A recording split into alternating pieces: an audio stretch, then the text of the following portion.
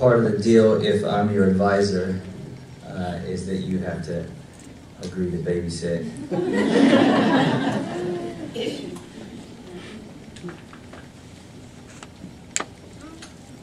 And I appreciate your patience in allowing me to arrive a little bit late and bring my sons, Tayari and Amaru.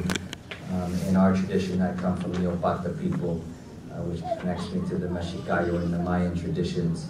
And in our traditions, we bring our children everywhere, and we are unashamed to do that. And you have to say that in this society, one that constantly disinvests in children and in parents that are investing in their children. So I appreciate the latitude, both from my colleagues and from the community, to be able to bring my sons so that this experience is also normalized in their life, that people from our community graduate from universities and people from our community get doctorate degrees.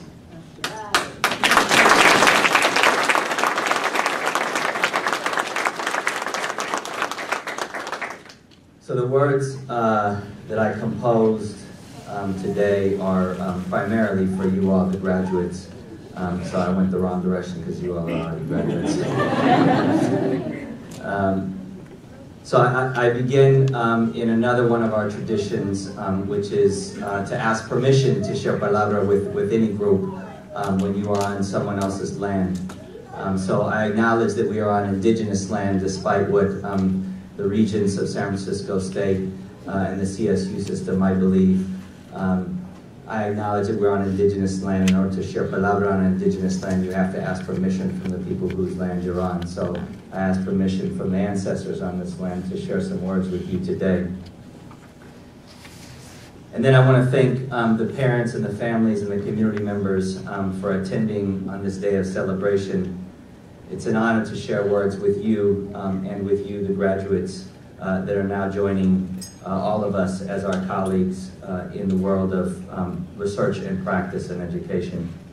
So let me begin first by congratulating you on your accomplishments, because what you've accomplished matters. It matters to you, it matters to your family, it matters to our communities.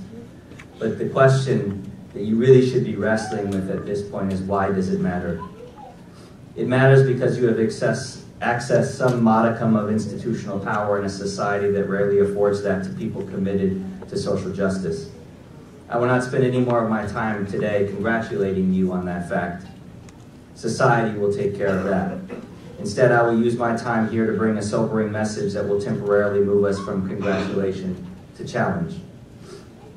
2 years after his death in 1996, Tupac Amaru Shakur's greatest hits album was released. There were 4 previously unreleased songs on that album, one of which is a song called Unconditional Love. In this song, Tupac borrows from a speech that Martin Luther King Jr. gave in 1957 in Alabama. In King's speech, he says that there are 3 types of love: eros, philia, and agape. The first type of love is eros. Eros is a love of the aesthetic, that is, a love of something physical about a person or a thing. It is a love based on your physical attraction as someone like, ooh, she's hella fine, or he's hella fine, and I love them. The second kind of love that King talked about was philia.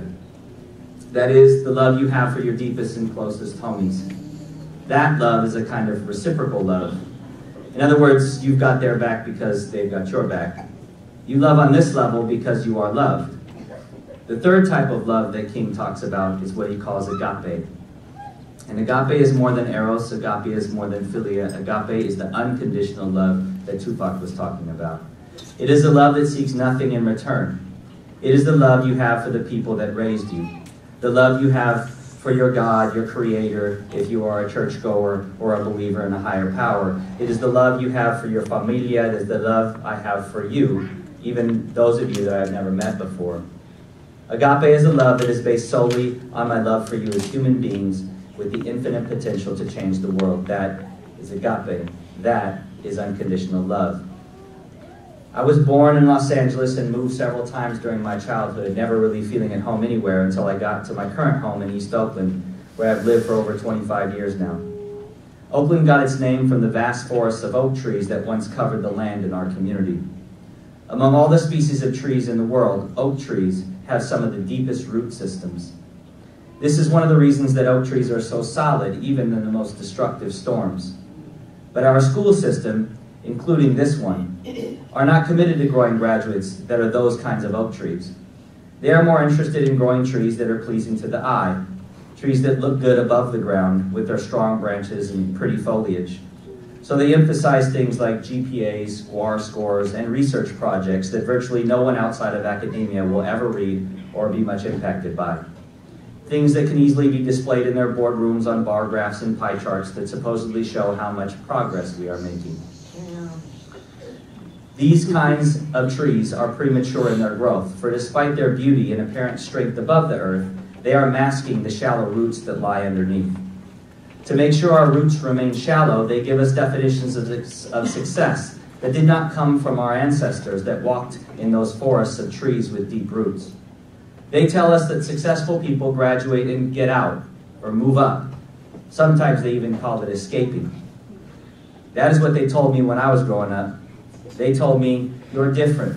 They told me, you can use education to get out of here, to escape. But I never wanted schools to teach me how to escape my hood or my gente. I wanted schools to teach me about the best of our traditions and histories so that we might restore those for our children. I never wanted school to teach me how to escape poverty. I wanted school to teach me how to end it.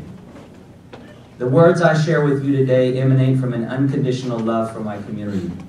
My family lives in the 3400 block of East Oakland. We understand the desire to create these exit opportunities. Life in hoods like ours, or any hood, can be trying at times. The more privilege we have, whether that be education or money or both, the more likely we are to feel like we no longer have to put up with the drama in our hoods and that we should just leave for a better life. These hopes for a better and safer life are the same hopes that my parents had for each of my 6 brothers and sisters. I understand it and I respect it. I also want to change it. To those of you in this graduating class that have similar plans to escape the nation's most wounded communities, some of you already have. Don't do it. We need you. Our nation would be stronger and closer to the promise of a pluralistic, multiracial democracy if more doctoral graduates saw our most vulnerable communities as places they wanted to help build. I remind you that our doctoral graduating classes would actually reflect the makeup of our state and Bay Area if more people had come back to support them. I also remind you that if you don't speak up for the young people behind you, they may never be able to speak up for you. Do not lose sight of the fact that your time of need is just on the horizon, when you will need those that this society has forsaken. To speak up, to stand up, especially for gente that no one else will stand up for, that's unconditional love. That's the teachings of our ancestors. That's the deep-rooted forest of oak trees that when the storm comes will provide safety and shelter to those that need it the most. To be sure, this is not the first commencement speech that has made promises about the unlimited potential of a graduating class to go out and change the world. So why hasn't the world changed? Why do the gunshots and the ghetto birds persist in our neighborhoods? Why do corporate elites and their research lackeys continue to poison our soil, water, and air and deepen their commitment to predatory economic policies that ensure our state of social apartheid? Why do our gente murder each other over pursuits that produce more funerals than freedom? Why isn't there outrage about the fact that close to 50% of students in high-poverty communities never graduate from high school? These are some of the worst-kept secrets in our society. The chaos of our communities is so commonplace that it isn't even news anymore. In fact, it is so predictable that networks schedule television shows and breaking news around it. This pimping of the suffering of this country's most forgotten people has been going on for years, and there is no national or moral outrage about it. There is no war on poverty. There is no war on the miseducation, undereducation, and no education of the poor. Why? If it were truly something that we didn't expect to happen, something that we didn't want to happen, then there would be a national commitment to stopping it from happening. But there is not. Not right now. This is why I agreed to come and talk to you today. This country has the highest rate of incarceration in the entire world. These imprisoned bodies are overwhelmingly coming from communities that experience the most social, political, and economic disinvestment. They are also frequently the sites of data mining to produce doctoral dissertations. If we are going to stop this crisis, we have got to start loving those places and the people in it. That's how we heal it. How much longer can we forsake entire communities before we are also forsaken? How much longer can we inject our veins with what Martin Luther King Jr. called the tranquilizing drug of gradualism? Waiting, waiting, waiting. How much longer can we ignore Emiliano Zapata's words that it is better to die fighting on our feet than to live on our knees? Let me borrow again from our ancestor Tupac Amaru Shakur. He wrote, "They ask us why we mutilate each other like we do, and wonder why we hold such little worth for human life, facing all this drama. But to ask us why we turn from bad to worse is to ignore from which we came. You see, you wouldn't ask why the rose that grew from the concrete had damaged petals. On the contrary, we would all celebrate its tenacity. We would all love its will to reach the sun. Well, we are the roses. This is the concrete, and these are my damaged petals. Don't ask me why. Thank God. Ask me how. I have damaged petals. I wear them in ink on my arms so that every morning when I get out the shower, I'm reminded of who I am, where I came from, and who my ancestors are. These are the roots that hold me up in the storm. But schools told me that that ink was my problem. Schools told me that if I could just leave that ink at the door, then I would be so much more teachable, and I would be worth so much more. But you see, the problem with the ink on our arms is that you can't take it off. It is our ink that makes us the oak trees that grow from concrete. And I am here today because I believe in your tenacity and your will to reach the sun. I am also here to tell you that underneath all that concrete I have been describing, there are more beautiful oak trees that need your help to reach the sun. They are your brothers, your sisters, your cousins. They are my sons. They are that young homie sitting in this crowd today wondering if one day she'll get to sit where you are sitting. We need you. They need you. It is clear that we cannot expect much help from those outside of our communities to make this happen. If you, our best and our brightest, our oak trees with the strongest roots, will not love our home enough to change it, why would anyone else? People created these circumstances. People will change them. Which people? Us. No one else. Us. Real warriors are the ones that stand up for their community, not the ones that run away from it, and not the ones that tear it down. I'm talking about warrior scholars that are willing to stand up and fight with their minds, hearts, sweat, and tears for justice for every baby that is born. I believe in the power of people to change communities. I've seen it with my own eyes. Don't buy the dream of escaping that they will be selling you. Don't turn a blind eye to the suffering that you know exists in our communities. Do not define your success by how far away from these problems you can get. Do not attempt to replicate the Disneyland sensibilities and the Peter Pan mentality of the rich in the United States. The mentality that if you are successful enough, if you make enough money, then you never have to grow up.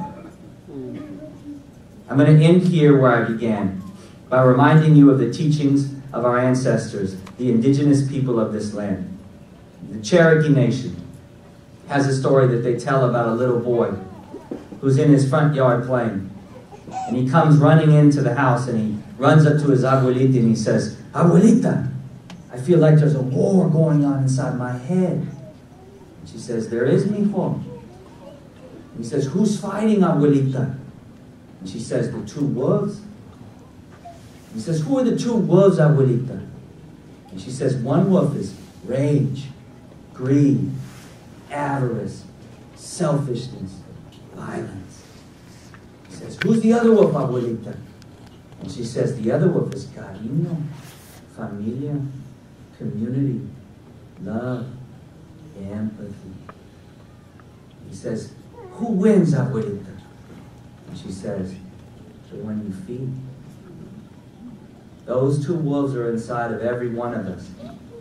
Remember the responsibility that comes with graduating from a program specifically designed to develop educational leaders prepared and committed to addressing the radicalized inequity that plagues our democracy. We'll be here waiting. Gracias a todos. Suerte.